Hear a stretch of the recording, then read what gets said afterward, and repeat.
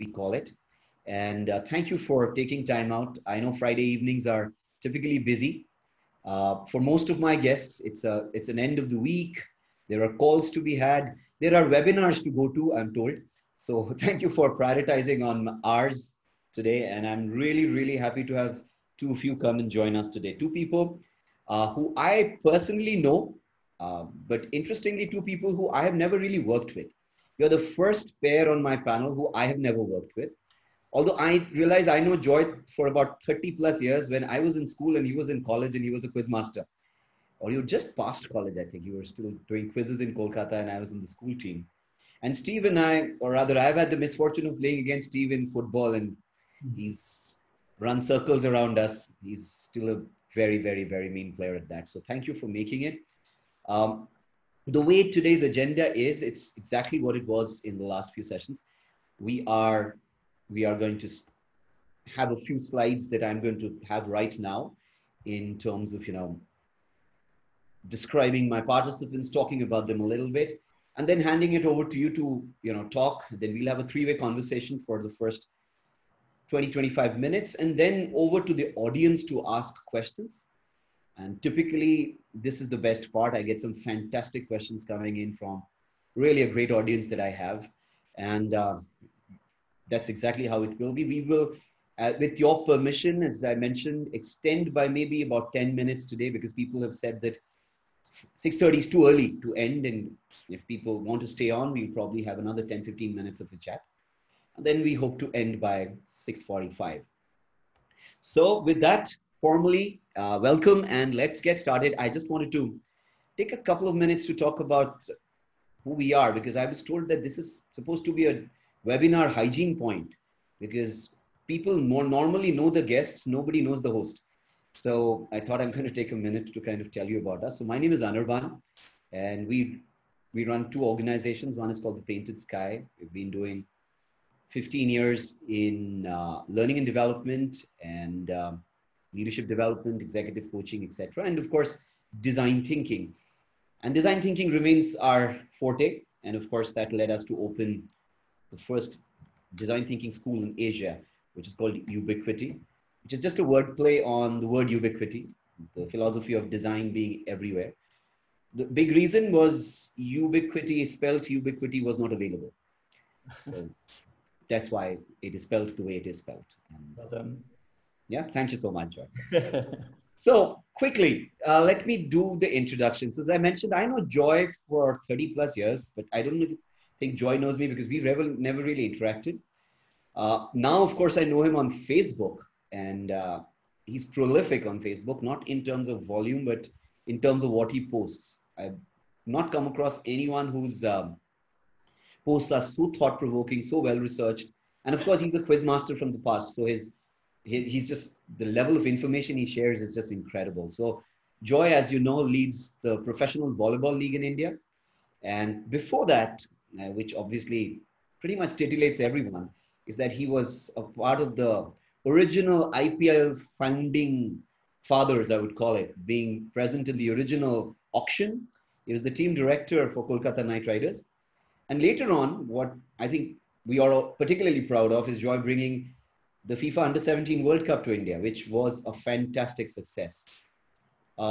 Before that, of course, Joy has been a media person all his life, heading programming for History Channel, National Geographic, ESPN, Star Sports, etc. And he is a prolific writer. His columns come out in newspapers all the time. And of course, his trivia quiz, as somebody's telling me on the chat immediately, is on Twitter, he's prolific and his trivia quiz is fantastic. It's amazingly inspiring. Thank you so much, Sheila, for pointing that out. Thank you, Joy. And before I move on to Steve, I just wanted to tell you that I've stolen this picture from your Facebook page. Spot Joy if you can. If you can't, he's sitting next to another famous Bengali. Right. So thank you and welcome to our session today. Thank you for making it. Thank you. I'd like to be reminded of this picture. This is actually a happy picture. This is one of the few times in that 2008 season, the first season, which were happy. So we've just beaten Punjab in the last match. And I remember this evening because after this, we went over to Saurav Ganguly's restaurant and had a really nice meal out there. So yeah, I remember this picture very distinctly. Fantastic. I think one of the big reasons that we follow Joy on Facebook is these amazing stories of Saurav Ganguly and Shah Rukh Khan and Wasim Akram. We follow very avidly. Thank you for coming. Thank you. Okay, My pleasure. Steve Dykes. Steve Dykes. Okay, the reason why Steve Dykes, the words are less is because it's very difficult to get Steve Dykes to tell us anything about himself. Okay. Malika, my co-producer here, has been pestering him to come up with a good profile, but all I get are a few bullet points. Okay. So Steve is somebody as I mentioned to you, I know Steve again as a friend. We have played football together. Our kids play football together. So that's how I know him very well. And Steve leads Decathlon for India, and he's the coach for West Asia. Steve has spent some 22 years, I think, with Decathlon now, of which the last 7 have been in India. Very interestingly, Steve played for Wigan Athletic as a professional footballer in the late 80s. But I think he had an ankle injury that kind of cut short his football career. Otherwise, he would probably be coaching some EPL team today, for all we know, or playing for all I know. So, and Steve has been leading Decathlon India for 7 years. And I think what I've been particularly impressed by that story is that while we work a lot in design thinking with organized retail, and pretty much across the board, it's been a season of lament. Economy, job, disposable income. And if there's any organization in this space that has kind of broken that trend, is Decathlon. I think Steve once told me that when he took over 7 years ago, Decathlon had about 3 or 4 stores. And right now they're pushing 80 in the last 7 years. And anyone who has visited a Decathlon, and it's very difficult to find one who hasn't, is, first of all, completely blown away by what they have in the store. And as Joy was pointing out, mountain gear and rollerblades and camping equipment, you walk out. He's like that Tintin figure, Senor de Oliveira, who could sell, soaps to the Bedouin. But more importantly, you always find families having fun in Decathlon. There are kids playing football, families, shooting a hoop. It's like a picnic out there. And I think that, to a large extent, I found has had tremendous impact of popularizing sports. And I see a lot of people doing a lot of buying or picking up fantastic things and, taking these forward. And I think they become avid sports fans of those sports that probably they weren't familiar with earlier. So I'm really impressed with what you've done in the last 7 years in retail, in sports retail, and of course, sports culture. And true to form, my 2 pictures of Steve, one I researched and found was when he was moving into Decathlon. Yeah, well done. Thank you so much. And the second one is what Steve shared with me today. And I think that picture is what Decathlon stands for in India. Kids rollerblading, skateblading, doing something which is so interesting, so inspiring. So again, I know it's a working day for you. Thank you, Steve, for joining. And it's a pleasure to have you. Thank you. Okay. So with that, we now get into this part of our conversation. So we have a topic, and the topic is, of course, when we started about 5 weeks ago, it was in the middle of the lockdown, and the world looked a lot less certain than it does now. But even now, I think we're still in the middle of that storm, and we really don't know which way we will surface. So the topic remains that what is leadership in this disrupted world? That all our lives we have talked of Vision 2020, and none of us could have thought 2020 would look like this. So no vision really prepared us for this. So my 2 guests, my conversation with you today would kind of hinge around that. So I'm going to stop the share and we're going to get back on the view that I prefer. So since I ended with Steve, I would start with Steve. So Steve, in a couple of minutes, if you could tell us more about your work in Decathlon, how has this journey been? And then we'll move on from there. Sure, yeah. So the journey right from the beginning in Decathlon, like you said, is 22 years, and it's gone very, very quickly, like the last 6-7 years in India. Fortunately, we had a leader in India before me who set up the business on a B2B model, and we didn't have the license at the time to sell to the final customer. And he instilled with just a few stores a really strong DNA, which was to play differently, to try new things and not to do, the copy paste from the model in Europe. And so I arrived towards the end of 2013, beginning of 14. And just at that time, the leader of India was nominated to lead Decathlon Group worldwide. And he gave me the brief to try to accelerate, because we'd just got the B2C license, So it's been a hell of a ride, putting the seatbelt on and up and down on a roller coaster. It's been something that I couldn't have dreamt about, when I joined Decathlon 22 years ago as a department manager. And it's been, a good alignment of the stars, because a lot of things came together, which I'm sure we'll talk about today, about how India is really on the cusp of, kind of developing on many levels in sport. And I think we're in the right place, and when you sort of look at a city like Mumbai and projections in 10 years to have the same GDP as a country like Romania, then you can understand the real potential in terms of sport and sports market, So Super. A great journey up to now. And like you said, we're all very passionate about sport. I started with football. It's a bit kind of stereotypical to say an Englishman plays football like an Indian plays cricket, but interestingly enough, I was reading the other day that, in the last Olympics, which England did quite well, or Britain did quite well, we often do well when we're sitting down. So cycling, horse riding, and rowing are good sports. So football isn't necessarily our strongest. Well, you do well in badminton too these days. Better. Yeah, but it's not, I think the cycling has taken the nation. We had a Tour de France winner, and in the Olympics, it's become super popular, a big sport. Fantastic. Thank you so much, Steve. Lovely introduction. Talking of sports and potential, now I'll turn to Joy. Joy, cricket, football, now professional volleyball league. Tell us a little bit more about PVL. And an associated question is, how does it work for you to move from one sport to another? What do you look for when you take up these assignments? Interesting. I mean, the one big thing is that one thing I've been convinced about for the longest time is exactly as Steve was saying, that if you want to be anywhere in sport in this world, it's India. Because there are two things. I mean, India is obviously on the hockey stick curve of development, which is anyway bound to happen. But there's one more thing, which is that sport is so underdeveloped in India, that the ceiling for growth is much, much higher. Because, in countries like Australia and all, you have relatively developed sports. That means things can't grow, 40%, 50% year on year. But in India, sport is so small. It is so abysmally small, thanks to some terrible administrators over the past 70 years, that there is a huge amount of place to grow.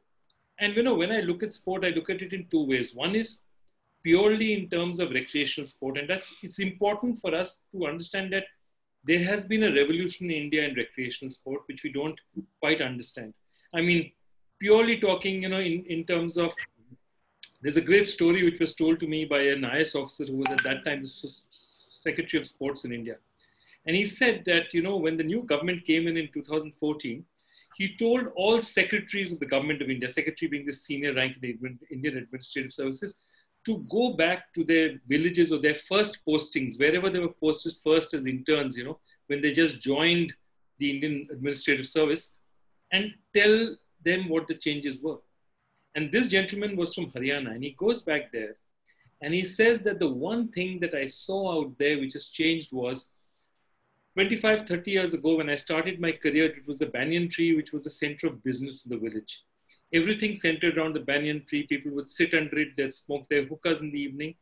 He said now in Haryana, the center of the village sort of activity was the gym. Mm-hmm. The young men would go in early, they'd exercise, they'd get out. By 10:30, the sort of senior citizens would come and they would exercise, they would use the treadmills. And this is happening not just in, villages in Haryana, which is a particularly sports developed place, but also anecdotally, say in Gurgaon, where 3 people used to run before downstairs, you will have 30 people running downstairs. And that's why I believe that one, recreational sport is exploding.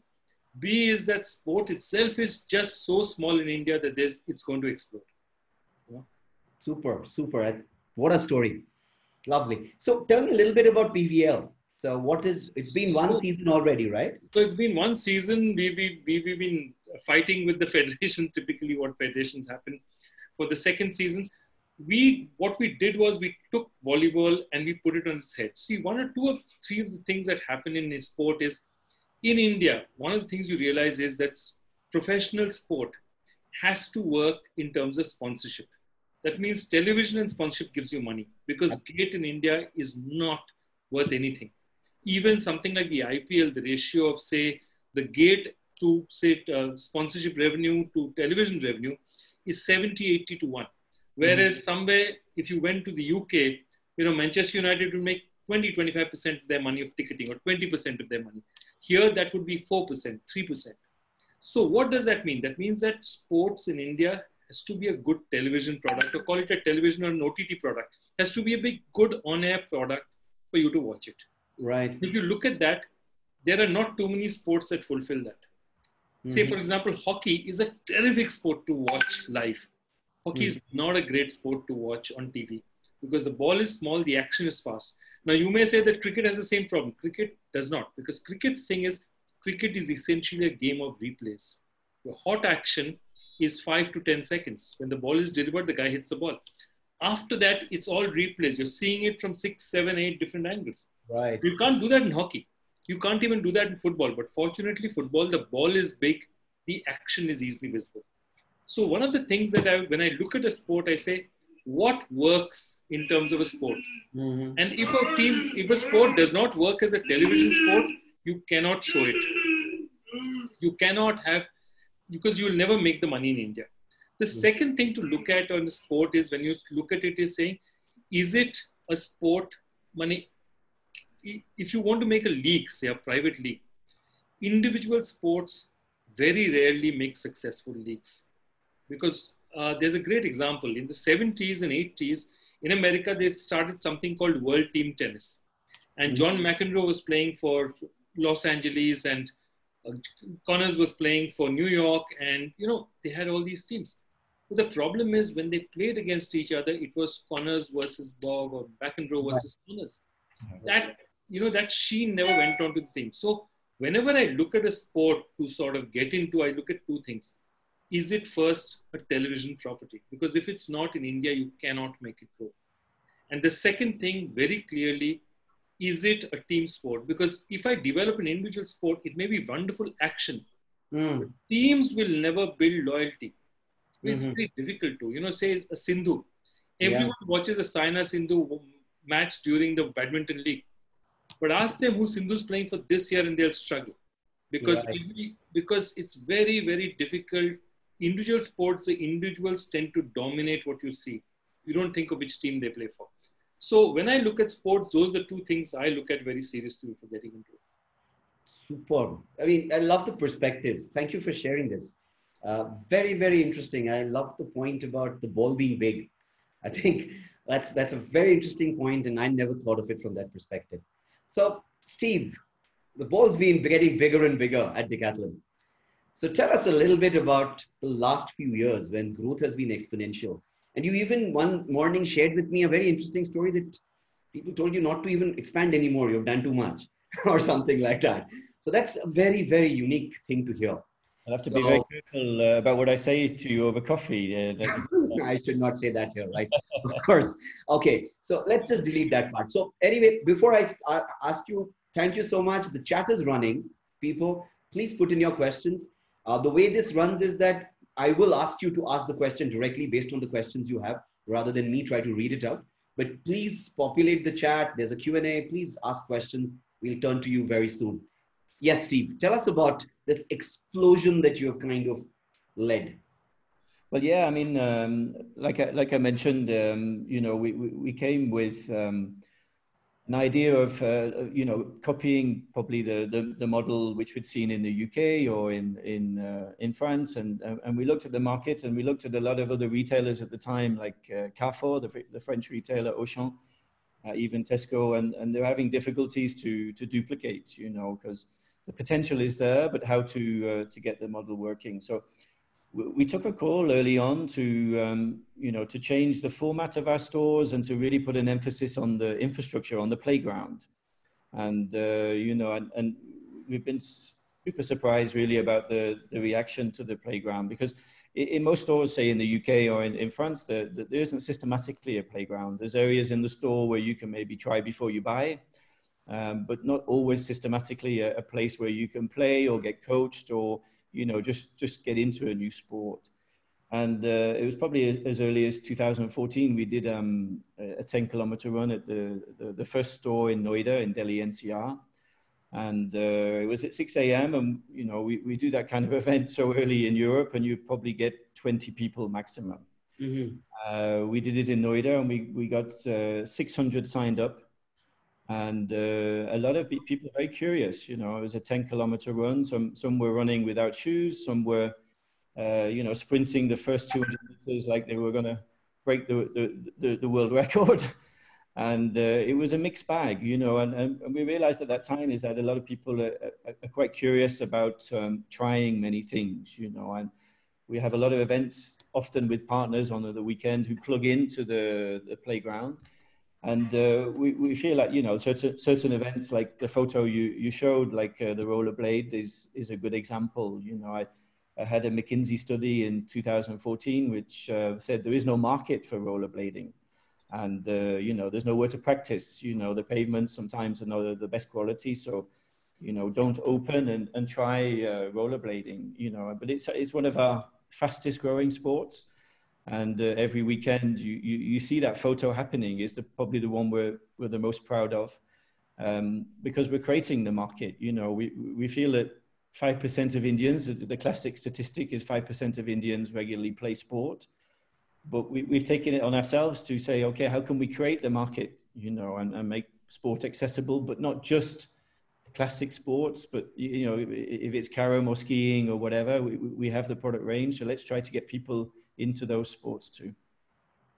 Fantastic. So creating a culture of sports, I think that's been one of the things that I wanted to talk to you particularly, and of course to Joy, because IPL also changed the way, I mean, we've been crazy about cricket, but IPL changed pretty much every paradigm of cricket or sport for India. So what is your idea? What's the secret sauce? How do we, you know, really 5% becomes 50%, or we start showing results? And as an outsider, I know that everybody wants to ask that question, is that our performance in global sports arena isn't really full of glory. So how do you see your role in that journey of inspiration to achievement? It's a really good question. And we did actually, with Annie and my team, because we were looking at really what is our social business and our social role. And we had an external study which came from France to say, you know, if it was, I think it was in 2015, they said if Decathlon left India now, you know, there would be some economic impact, you know, there would be some job losses. There maybe be some environmental, you do some good things on the environment, but, you know, maybe no more, no less than others. But on a social level, you'll be really missed, you know, and, you know, and it is through this vector of the playground. But we took it a bit further. We started to do a few immersions in different villages across the country.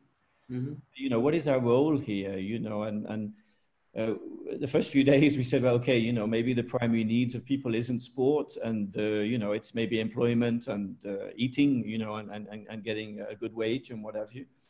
But then we realized, you know, that a lot of the kids were practicing sport and were doing quite well, and were actually performing really well. But at the age of 12, 13, it sort of tailed off a little bit, particularly amongst the, you know, the girls, you know, and it was quite, you know, emotional moment at some stage where, you know, you see a young girl, you know, because we had a group at 12 years old, and then we had a group at 16. Mm-hmm. And there was a group at 16, you know, the girl was saying, I used to love playing sport with my brothers, but then I got told, you know, that's studies is more important, or, you know, you got to help around the house or what have you, you know. So there was that kind of drop off. We said, well, yeah, there is potentially something we can do here, you know, and we have some kind of social business model we can work on as well. Okay. Let me turn that question around to Joy. Of course, I will go back to the IPL to start with, and of course, then come further forward. So again, yes, people have talked about how IPL has changed the landscape of professional sports in India. So how did it happen? What worked? And if the second part of that question would be that if you go back and think back of your two early seasons there, and of course, I don't know how many seasons has it been, 10 odd seasons now? Well, Yeah, 12 seasons. So how has the momentum sustained, and what's the future? so two things. One is that, and I'm being very candid here. I know that the kind of audience I'm speaking to is will appreciate me being straight. But if you look at the person who did this, the man, Lalit Modi, I mean, he's a prime mover behind it. And to do something really different, you need a disruptor. And Lalit Modi is your classic disruptor. I mean, he was, and remember something, he's not had a lot of success before this. He's tried to get into the BCCI before this. Dalmia has kept him out. He had a partnership. In fact, ESPN and Modi, they had a partnership together, Disney and Modi. And that partnership fell apart, which is why Disney took 5 more years to come into India. Mm-hmm. So he's this young scion of a big business family who's tried his hand at everything. And none of it has worked so far. Okay? But what does he have? He has that connect with understanding what a top-class product is. And what he does is he gets together his friends. So what does he have that nobody else has? He's corporate, so he understands, okay, here's what corporates want to do. This is what big business wants to do. So he understands that, okay, sponsorship is important. I need to get a professional firm like IMG in. He understands that in India, to do well, you need that, what we call that great intersection between what we call politics, sports, and films, which are our three sort of magic, things. And he's got them together. And he has a social context to meet a Jay Mehta and say, why don't you and Shah Rukh take a team? Or to a Mukesh Ambani, or to all these people. And look, he gets these guys all together. And then what happens? First match, it could have gone either way. And I remember, I think a day later, Delhi played Jaipur, okay, and Rajasthan. And it was like, Rajasthan got 120 odd and Delhi rolled it over easy. And like, if that had been the first match of IPL also, maybe the IPL wouldn't have had the start it did. And here is Brendan McCullum goes berserk. The stadium is a Chinnaswamy, which is balls fly in that stadium anyway because you're at altitude. It's 2,500, 3,000 feet. So all these elements get together and create this incredible big bang. And the truth of it is nobody could have planned it that way. I mean, you can't plan for Brendan McCullum to go berserk there. But everything just went right. And therefore, what happened is it started at such a level that after that, it just... The other interesting thing is, if you look at IPL over the first few years, it's very interesting. I remember a lot of cricketers who came in year one, thought this is a bit of a hit and a giggle. Even senior cricketers, top South African cricketers, they say, oh yeah, we party in the evening. So what if we win or if we lose? And I'm telling you, there are teams who have lost because players, first year it's about partying and this thing. So the game is still not that important. But see, these guys are all professional sports people. So year two, now suddenly they've lost, it's hurt, and they said, no, wait a minute, this is serious sport. So if you now go back to the IPL, over the years, the way the IPL has played, the way the tactics has changed, what we call the arms race of technology, batsmen versus bowlers. Does the wide Yorker work? Does this work? This arms race has gone higher and higher. So forget about it. Now, today, the stars are hanging on to the IPL by its coattails. Right. It's a game that's now drawing the stars rather than the other way around. It's like the Premier League now, where you want to invest in the Premier League because it's a thing to do to get associated with. And that's what's happened to the IPL. They managed to take the stars. It managed to make that concoction that really worked. And now you've got the reverse position where the IPL now takes the rest of it with them, And it's just, as I said, would it have happened differently? Could they have done anything different? No, they couldn't have even planned making it so big.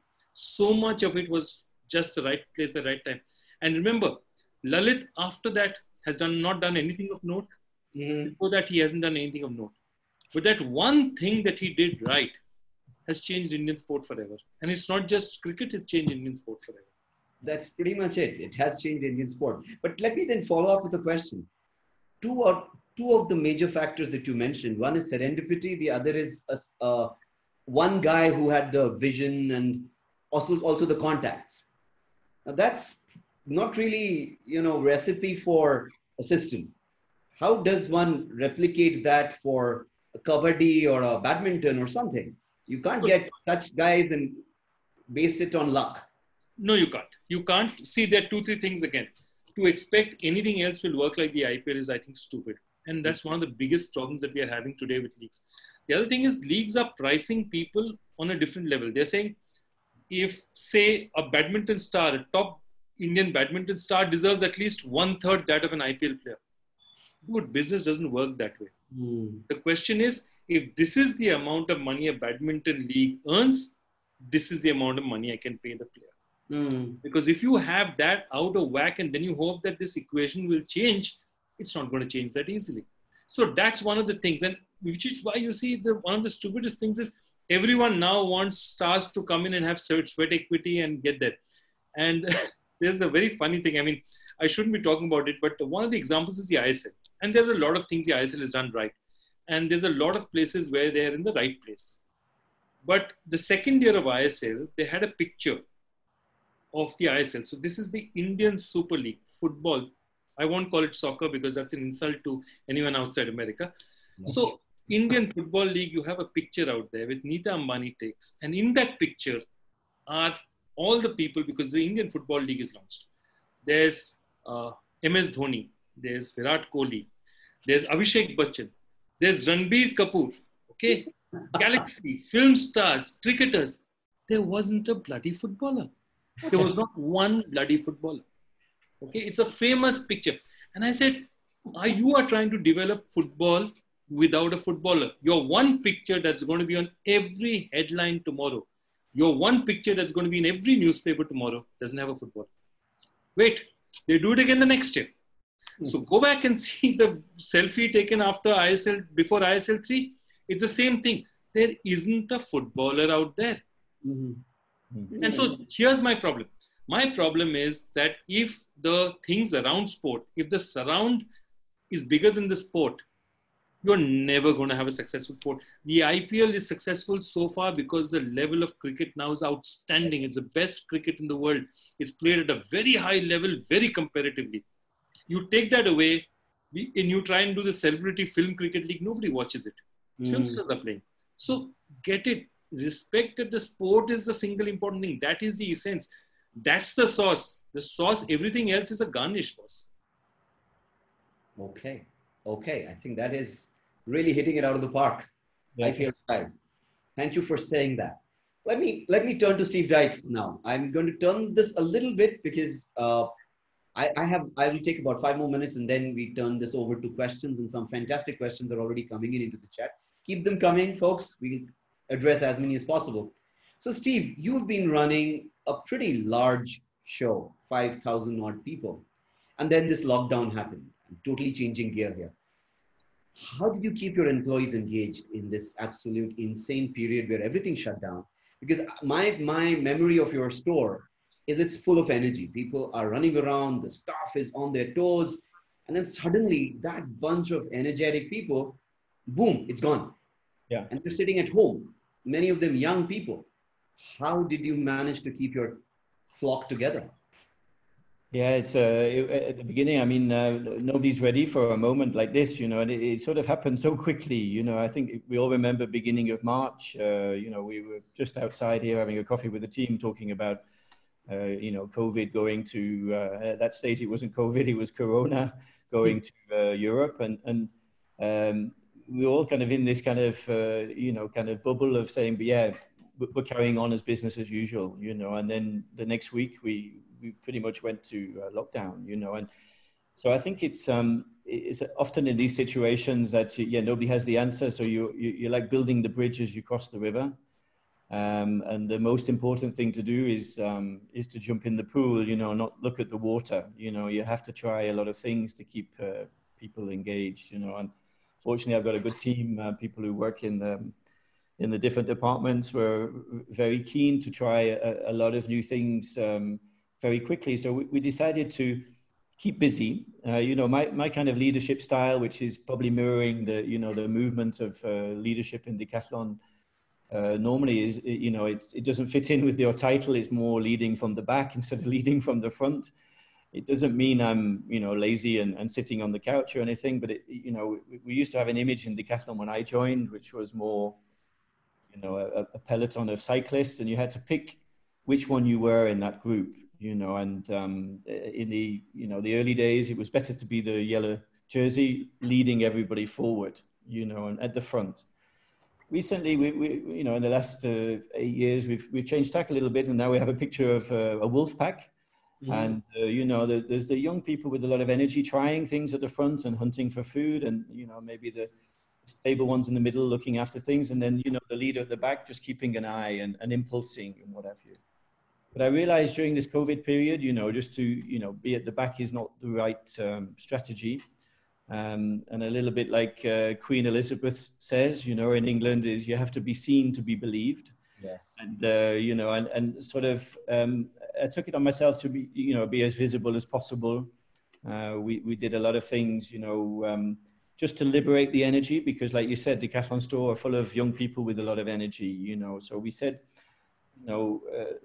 all the textbooks say at the moment, in this kind of period of crisis, that you can be very fragile. Mm-hmm. There is a writer, Taleb, who's a hedge fund manager, who talked about the anti-fragility. He couldn't find a word which was opposite to fragile. He at first he talked about robust, but he said, no, robust is not really hitting the mark. We have to develop anti-fragility. And what he meant was, in a crisis, you have to take advantage and you have to get stronger during a period where you could be considered as fragile. And Decathlon is fragile in a period like this because we have physical stores and they were all closed. We launched a lot of challenges and tried to liberate the energy with a lot of people to say, okay, find a minimum 8 new ways of selling which are not involving the store. And we did a kind of a sprint mode, and the reaction has just been crazy, and just recently we've seen that, just like the Tupperware ladies, we have teammates selling in the networks, and they've sold 3 to 4 crore already, and we've got drive-through concepts, so the zero contact.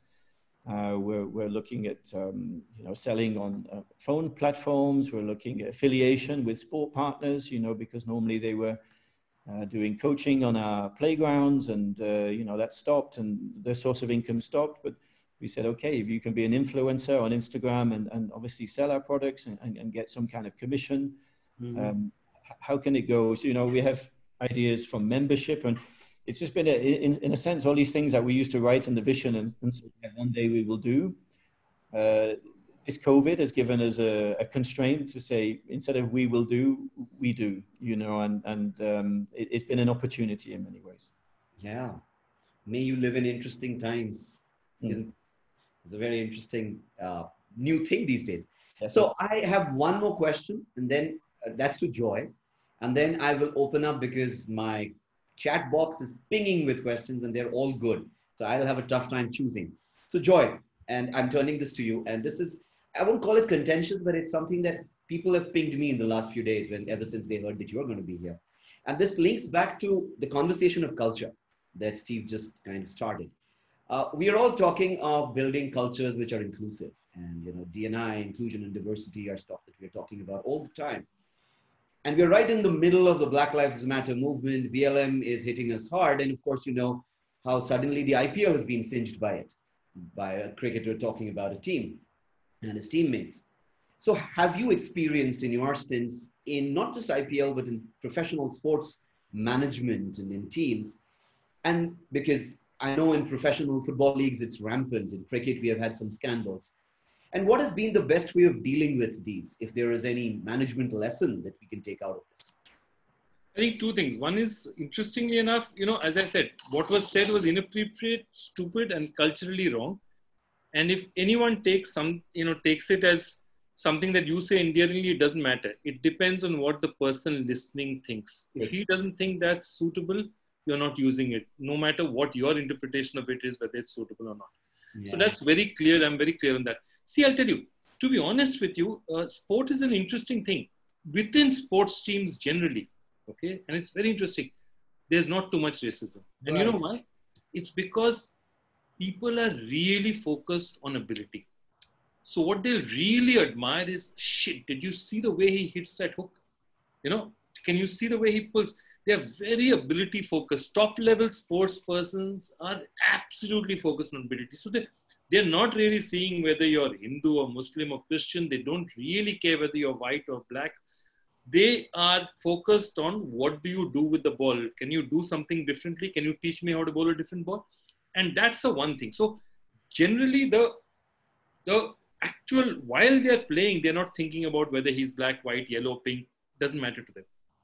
Well, what does happen though is you're getting a melting bag of a lot of cricketers from very different, diverse backgrounds. Some of them are educated, some of them understand these things, some of them don't. So you are going to have issues like this, these sort of casual racism, what I call. Right. And it happens. And the only way to do it is if it happens in front of you, call it out. Okay? But fundamentally, when they're on the field, by and large, I mean, I have not seen anyone saying that, oh, he's a black man, so it's the reverse. Have you seen him hit the shot? So the conversation in professional sport is about what you do with the ball, not about how you look. So that's the one thing that I have to say. Having said that, as I said, the only thing you can do is just the people who use stuff like this or people who do casual racism, call them out immediately, call them out quickly and say it's wrong. I mean, I'll give you a very good example. I mean, about 20 years back, 15, 17 years back, I used to work at ESPN Star Sports. And I realized one of the things I used to do while talking to somebody, if they, young intern, these girls, say, sweetheart, try it this way. And today I realize it is completely inappropriate. You do not call somebody sweetheart. My point is that in those days I heard it, I thought it didn't seem to be something particularly insulting. Nobody particularly reacted to it. That doesn't mean it was right. Right. I wish somebody had told me, I wish I had known that it was not appropriate then. But we do these things casually. We are casually sexist or casually racist. And we are learning all the time. The only thing you can really do about it is build a culture where people have the courage to say, you know what, I said that before and it's not appropriate. I'm sorry, I won't say it again because I know now that it's not appropriate. You have to build a culture of that instead of having a culture of being defensive. No, but what I said was not wrong. Dude, what you said was wrong. Absolutely. What you said was wrong, but I shouldn't pin you down in a way that makes you so defensive about it that then you explodes into anger in the system. Understand that what you've said, all of us are casually sexist, racist in some way or the other. Accept it when we are and get moving, get on with it. That's all I have to say. Thank you for your candor. I think that's a fantastic anecdote also. I think all of us have kind of fallen for those, missteps. Steve, one last question to you before I turn to my audience. Yeah.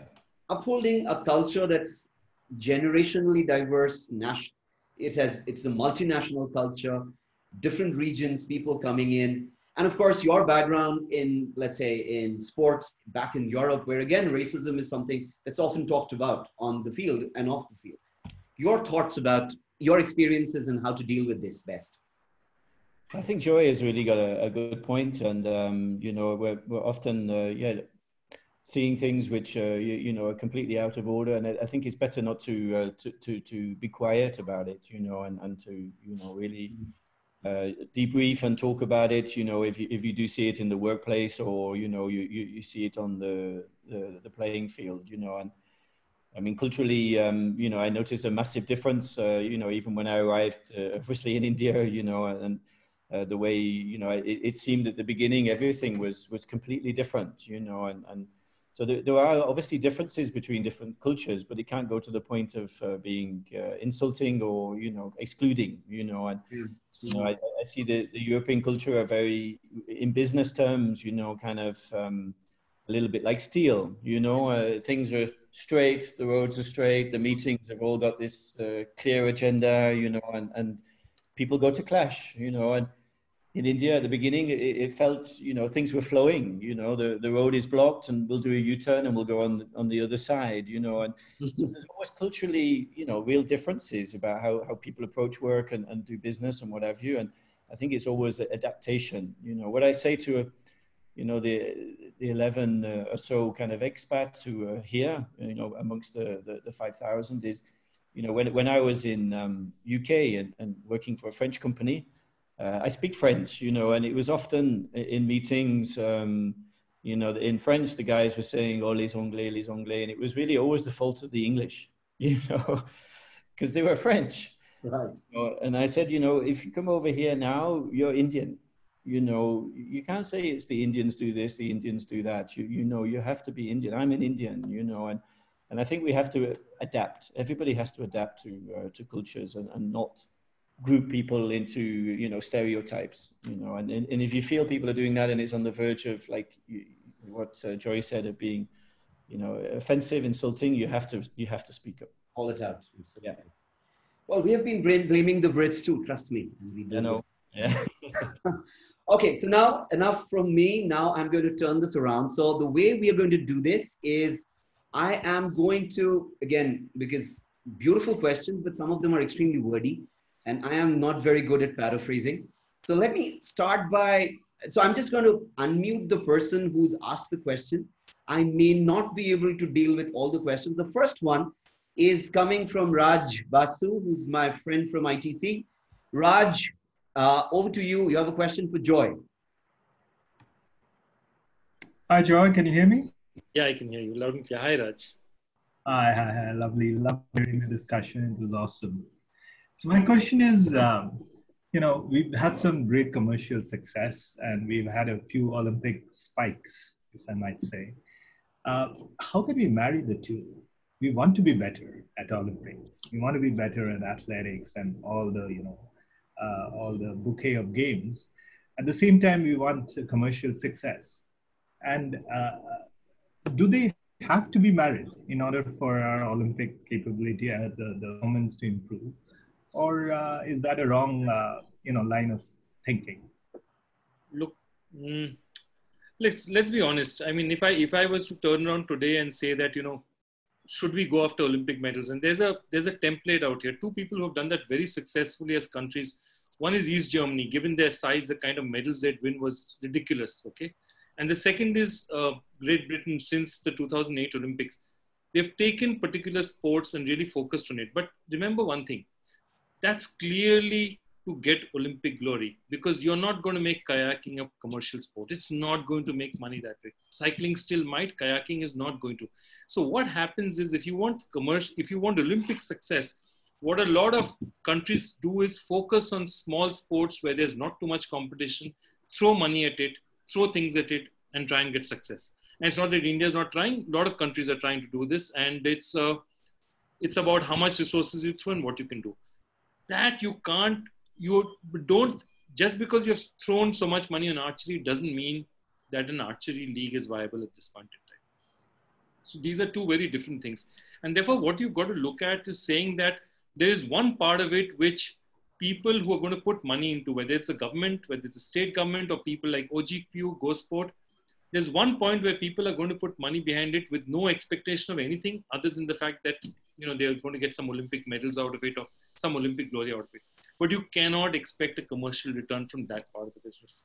Finally, the kind of sport that you're going to expect a return from, India might be 60th ranked, 100th ranked in football, but you have a far better chance of recovering money from football as a sport if you invest in it than you have of, say, recovering it from shooting.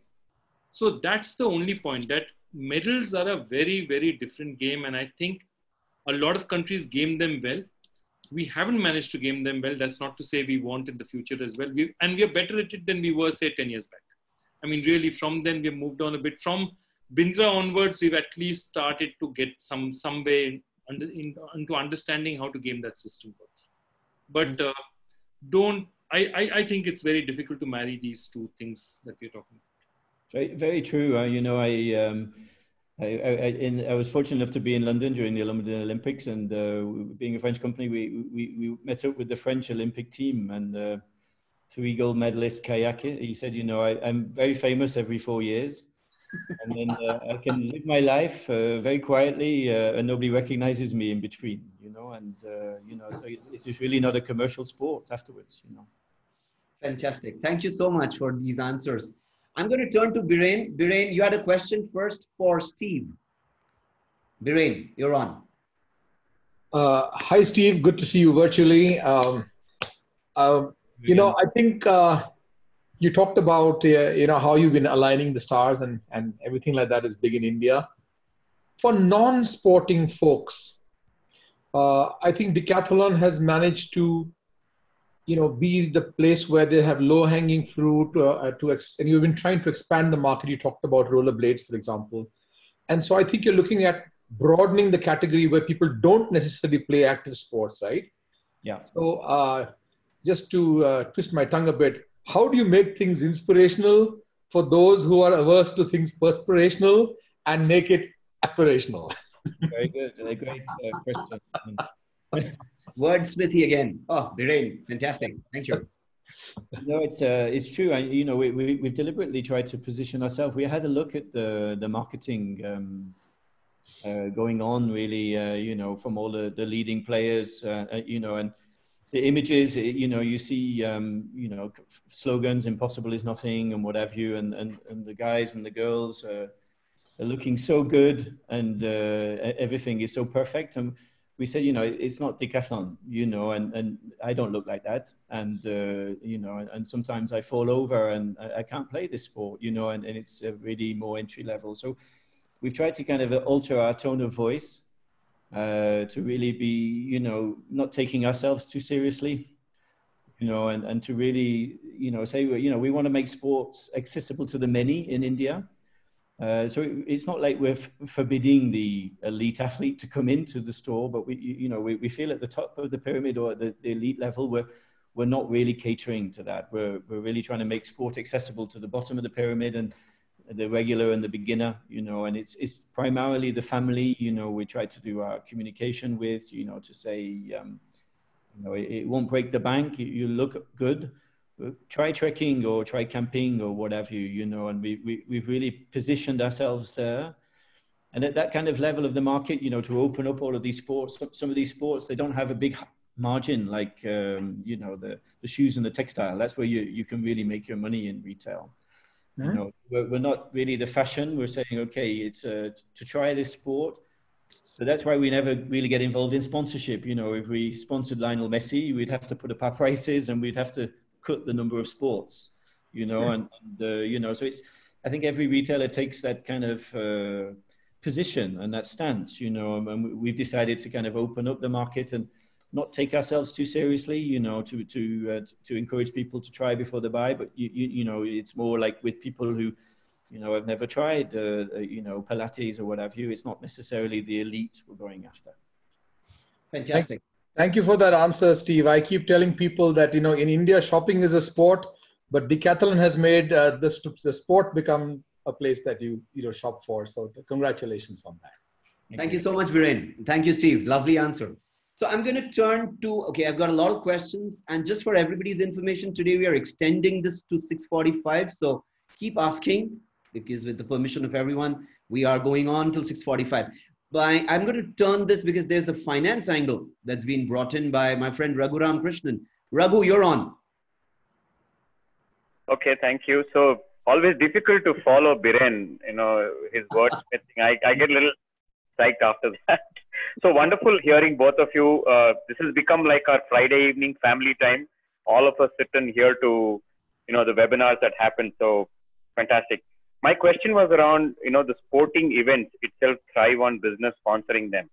And around COVID, they're all going through, financial crisis, cash being a significant issue, right, where sponsorship comes into play. How is sports going to sustain itself over the course of the next year or 18 months until the vaccine comes out, right? Only after that, we will see people coming back into watching the sport live. How do you think the sports will manage? Because it is expensive, especially if you look at soccer, cricket, there's a huge money around that. So who are you asking this question to? I would start with Joy because he's associated with sports directly, and then probably Steve can chime in. Sure. Thank you. Yeah, thanks, Raghu.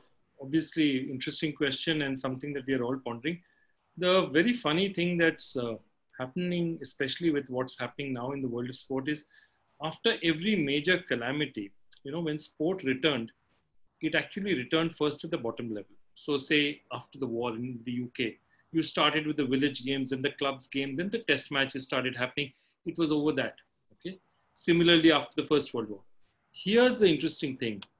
When sport comes back now, only the big sport will be able to afford to return first. because the kind of hygiene, the kind of things that you need to do to put things together is only an IPL or a big tournament like that is capable of doing it. So it's interesting. You're going to actually see those big events. The NBA happen first, La Liga happen first, the IPL happen first, because they can afford to take the kind of measures that smaller and medium sports can't afford to do. So the fact of the matter is, the middle of the pyramid is going to be really badly hit for the next year or so, because simply some leagues just will not, it will no longer be economically viable to hold a league if they have to take the kind of, they have to take the kind of securities, not security, they're safety measures that they have to under these circumstances. So that's going to be the big blowout here. And there's really very little anyone can do about it. Add to that the double whammy of the fact that there's not enough cash in the market. And sport is like that. Sport is, in India, is not looked on as a necessity. It's like an add-on, you know. Once we've sort of bread and butter is looked after, it's not even the jam. It's like after the jam, it's a marmalade probably, you know. And that's my point, that so we are going to be very, very badly hit. And, you know, there's no point getting away from that. The fact of the matter is, the only thing we've got to look at it is that our essentials, the basics of Indian sport is very good, because, as I said, there's a huge opportunity for advancement. We are finally getting our act together in terms of, you know, organizations that are into sport. And among younger people today, there is a culture of sport which was completely missing even, say, 5, 10, 15, 20 years back. So we can only hope that that overall level, as we slowly improve, things improve. But in the short term, it's a big business that will return much before the medium and small businesses return. And that's the reality of it. Super. I think that's a great point. We are working right now on a couple of design challenges, hackathons with organizations in Europe, trying to do exactly that. How do we get people to trust the stadium again, to come back, from sports people to the audiences? And I think this is, I've heard, I mean, there are 2-3 other questions exactly that talks of sports in the post-COVID world. So thank you for putting it across so nicely. Steve, would you like to add anything to Joy's perspective there? Yeah, I mean, you know, because we're again at the grassroots level, we did a lot of things, you know, physically before, you know, and we have a lot of partners. We launched a platform, you know, just at the beginning of the year, All for Sport, where, you know, partners could plug in and you know, book the playground and give coaching lessons, you know, and it was working super well. We just, you know, did it in Bangalore, and already 100 partners had plugged in. You know, and so, you know, we've seen that dramatic move towards virtual, you know, so they've carried on doing a lot of things and coaching and what have you, and finding ways to do it online. And we're sort of wondering, will people come back, and when will they come back to the physical world, you know? So I suppose that's one thing we're getting ready with. Fortunately, we do have, you know, this platform where, you know, even this evening at 7 o'clock, I'll be patching in because we have you know, a famous nutritionist, you know, giving advice about sports injury and nutrition. And we're getting such a take-up, you know, already, you know, 100, 150 people signing up to, you know, very interested about that topic. Whereas before it would be a talk in the store, you know, and it would be in a physical way, you know. So we're thinking in some ways, you know, we did, you know, maybe 8-9% of our business online before, and we're saying, okay, we probably, you know, in this turbulent VUCA period, you know, open a few less stores. You know, we were due to open 15 this year. It was our record year, and we'll probably still open 6. And we're kind of pivoting to say, okay, but maybe, you know, for this anti-fragility, we really need to, you know, tap into the fact that people maybe do want to have, you know, the service at home and in a virtual way. And we have to create value around the product, which is in a digital way. You know? Okay. Yeah, I think that's a big one in the sense, that if you take the tactile elements out of these experiences, it's going to be a complete reinvention. And I don't think that any of us have any answers yet. No. I'm going to open this for Abhishek Chakrabarti. Are you here? I see your question. Abhishek, you can ask your question, please. Thank you, Raghu. Abhishek, are you here? Hey, hi. Hi, everyone. Hi, Steve. Hi, Joy. Very interesting session, and being a sports lover, it's been an added cherry on the cake. So I wanted to ask a question to Steve. So when you're talking about like what the kind of social impact that Decathlon is having, so we've really seen how the whole concept of health and fitness has changed with the presence of Decathlon in urban cities. But how do you want to, like, what would be your strategy to take it to the tier 2 and tier 3 cities where availability of equipment or sports facilities are not that great as an urban city, but most of our sports talents usually come from these cities. Yeah. So is there any strategy that you are envisioning on taking your impact Yes. into the Great hinterland? Thank you. Yes. It's right on the target, you know, and the first phase, you know, like linked to what I said at the beginning was, you know, that, you know, places like Mumbai will have the GDP of Romania in not so long, you know, so we've really focused in our first phase on tier 1, you know, of you know, the 13 to 15 stores we're opening this year, half of them were tier 2. So I'm presently in a kind of discussion with my board members at the moment, because they said, well, you know, sometimes in tier 2 places, it's a longer return of investment. You know, you have to be very patient, as opposed to opening in a place like Mumbai, where the return of investment is quite quick. So we still are opening tier 2. We did a wave of tier 2 in 2015, and they were too big and too much money was put out, too much cash. And it was very slow for the return. We now have a model which we feel is a lot better. And we've actually tried to send a couple of teammates to certain cities in India, which are class tier 2, tier 3, to actually make connections and invest in sport before the store. Because the big money investment is the store. And that, with the physical retailer under pressure from, you know, the likes of Amazon and what have you, you know, we have to be careful not to be overextended with too many bricks and not enough clicks, you know, and, you know, so we're actually still interested to unlock the tier 2. And we think maybe virtually and sending teammates who are from the cities is one way to create connections, to see if there is a potential market.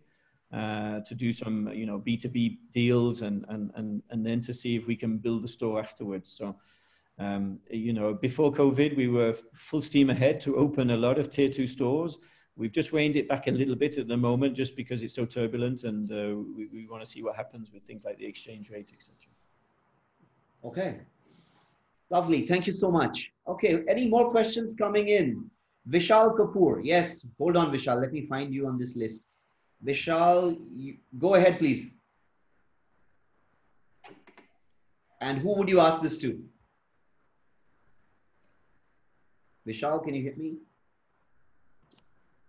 Yes, can you hear me, Anupam? Sorry. Yes, Vishal. Who is this addressed to?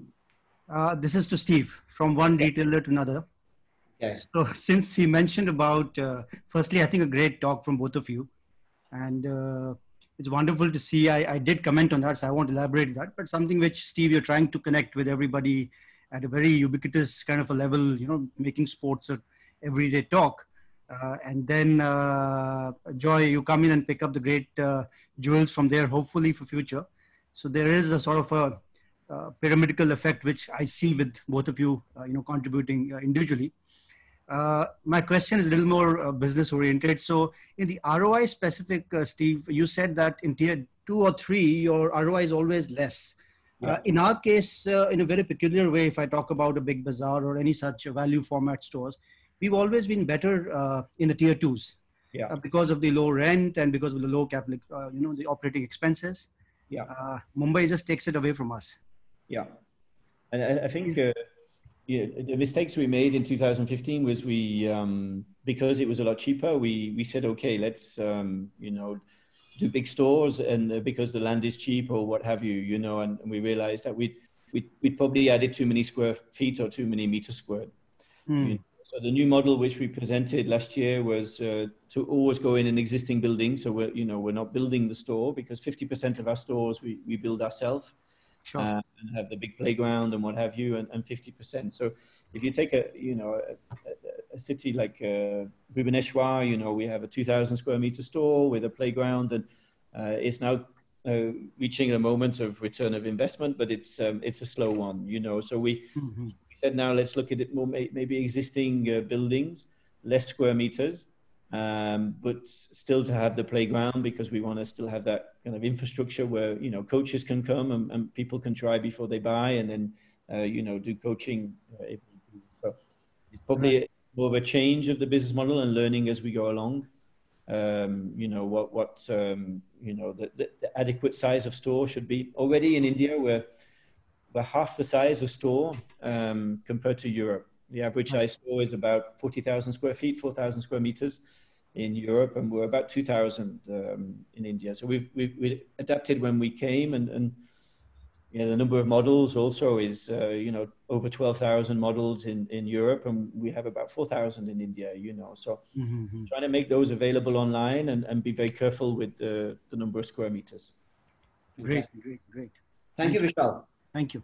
Thank you. My next question is coming from Parag Agarwal. Parag, you're on to Joy. Yeah, hello. Hi, Joy, sir. My name is Parag. I'm one of your old students from Mike, and I work in Decathlon. So my question is that, you know, as Decathlon is trying to introduce sports like Pilates, skating in India, and now people are more aware about these sports, how do you think we can give it a platform, like an infrastructure, to scale it up for India to be a more diverse sporting country and sort of, you know, help represent all these sports in the Olympics? Like, do you think government will spend on it, or we will get some platform to scale it up? See, there are two, three things. One is that, thanks for the question, Parag. Pleasure having taught at Micah. Still enjoy myself there. The quick answer is two things. One is that, look, you know, one of the great things that's happened over the last 3, 4, 5 years is, you know, the OTT platforms and YouTube and what you can do, and technology become much more cheaper. So my point is that you don't necessarily now need to do these huge whiz-bang competitions with crores of rupees. Think small, think of small areas, think of small places where you're doing various activities.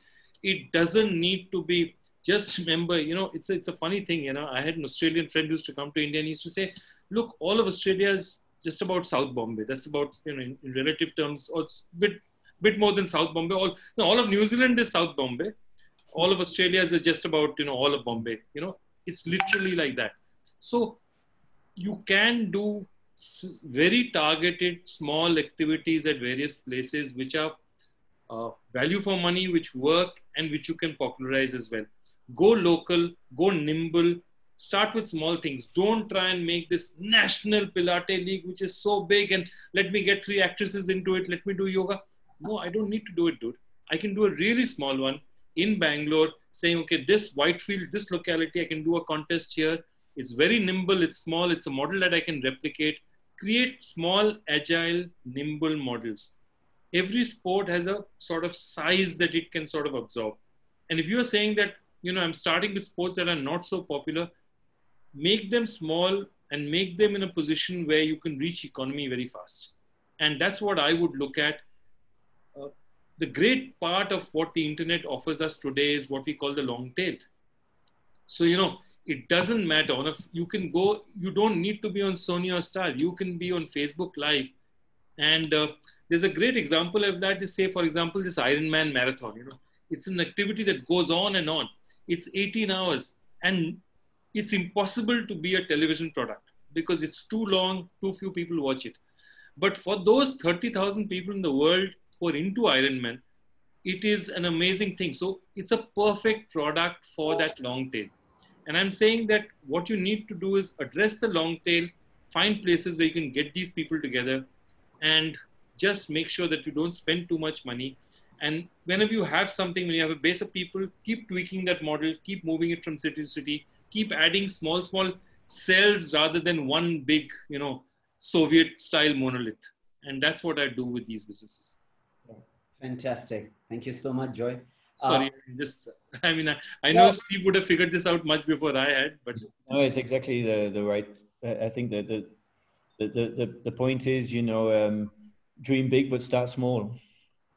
You know, and I think it's exactly that, you know, because a lot of people dream big and start big, and then it loses a lot of money, you know. So, exactly. Yeah. Exactly. I think that's a great point you made, Joy. So I'm cognizant of the time. We have about 5. So I have a question. I mean, I'm going to just jump the queue, Indian style, and ask the question to Joy. So Joy, and this is a question I know one of my audience members actually asked me earlier. What has changed about your journey? And because I want to bring it back to you, the leader, because it's been a lot of telling the world, but it's more now, let's bring it back to you. From head of programming at ESPN Star and then National Geographic, to now leading these professional leagues, bringing a tournament to India. What do you see changing in your style of management, in your style of leadership? Interesting. It's very interesting because I'm not cut out to be what we call the traditional, very 20th century Indian CEO. You know, he's the power man, the corner office, the power man, and that's something which is a role that I'm clearly unsuited for. I mean, so the thing about it is that even when I used to work in Star Sports, I mean, they used to ask me that, what do you do out here? Because that's the first question they used to ask me, because I didn't seem to be doing very much.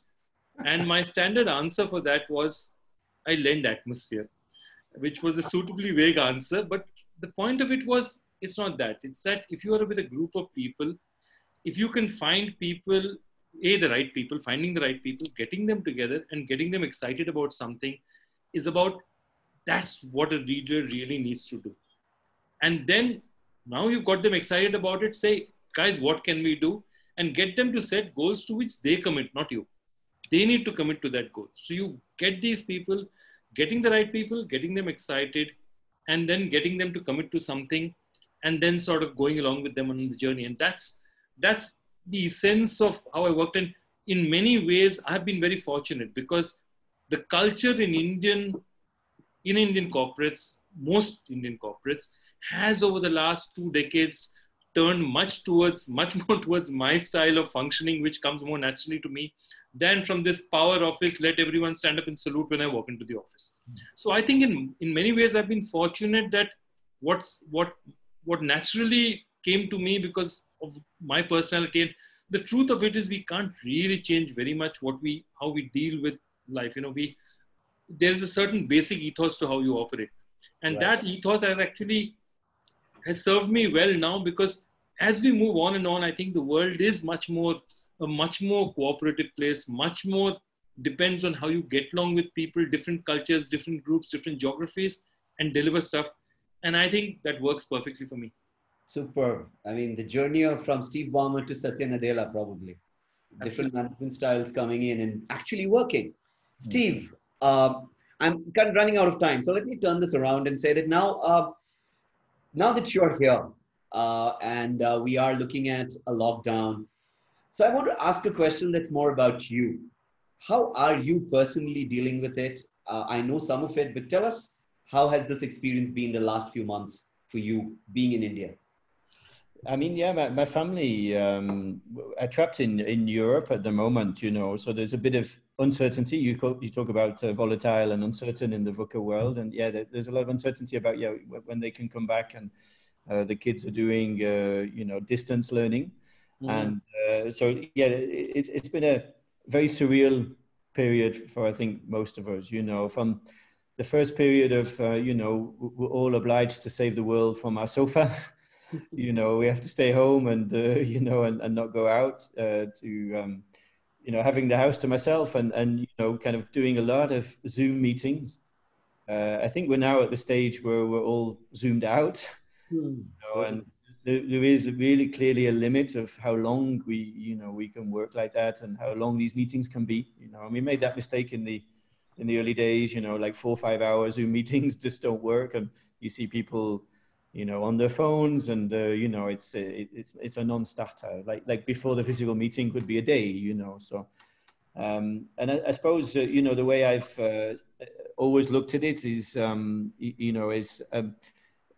was very much influenced by a book called Good to Great a few years ago, and the guy talks about a person called Stockdale who goes down in Vietnam during the Vietnam War.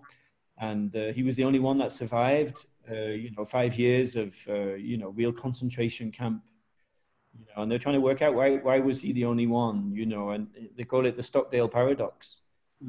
He wasn't over optimistic, because he said the ones who were over optimistic, that those are the ones who died first. because they were so disappointed after 6 months that he said, you know, I wasn't over pessimistic either, you know, because they were the ones that died second. He said, you know, I always had some kind of belief that I would get through this, but it would be very tough. So mentally he was quite prepared, but he had some kind of inner belief, you know. And I think when crises like this happen, you know, you have to, you know, trust in your instincts and know that, you know, there is a way out, and always, you know, human nature find a way, you know. So I suppose relatively, you know, 10 weeks of lockdown without my family isn't the you know, the end of the world, you know. But it's true, it's created a lot of challenges on the business side.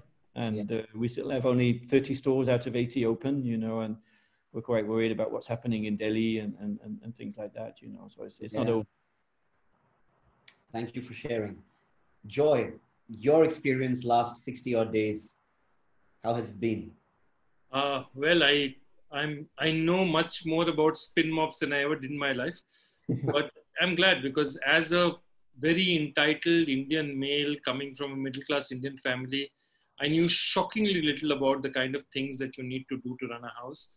And it's if it's something to learn, there's definitely something to learn out there. So it's not been easy, but definitely we are so entitled in India. It's middle class and sort of this thing, upper class India is so entitled, it's not funny. So doing things myself has been great. Two is that I've also tried to keep it very, very limited. I look at 1 day, 2 days, 3 days at a time. Keep it short, keep it, say, okay, this is the amount of exercise I need to do. Because otherwise, if I don't have those short-term goals, you know, if you start trying to think about what could happen, there is so much uncertainty out there in the market.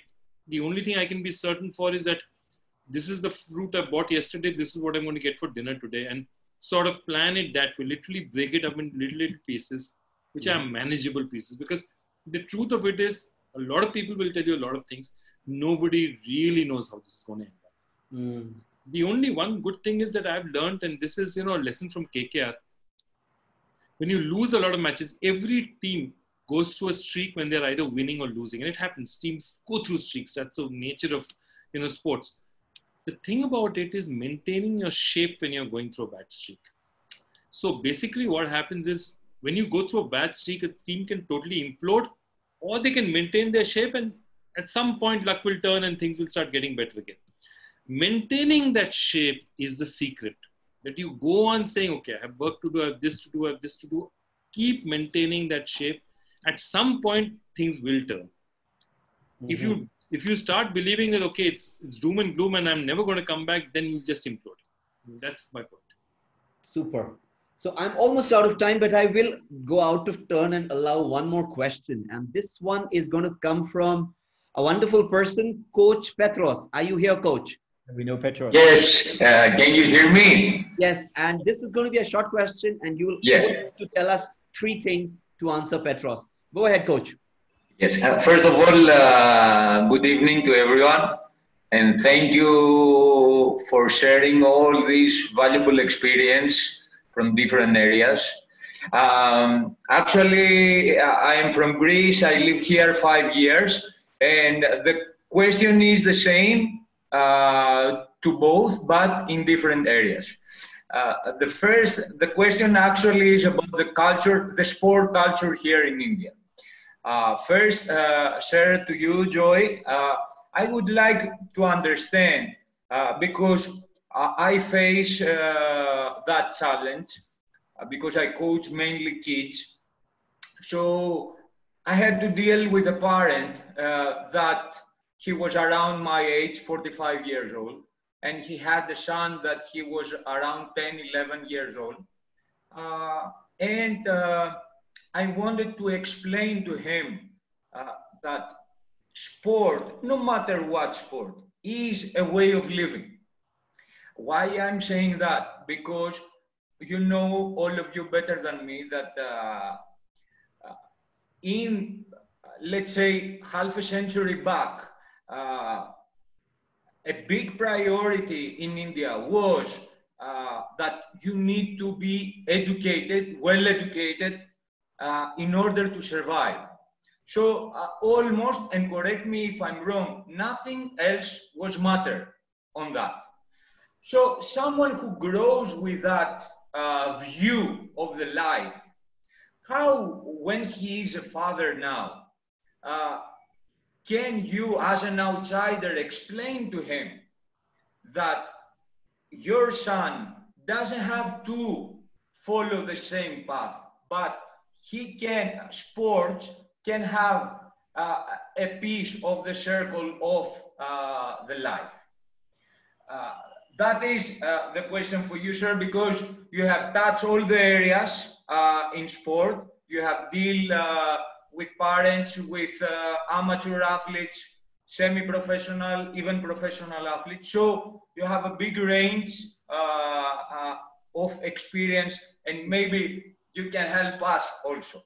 And before you answer, to Steve, because as the person before said that shopping is a sport in India, I would like to know, because I assume, Steve, a lot of people that they came in Decathlon to work, maybe they didn't had so big relationship with the sport.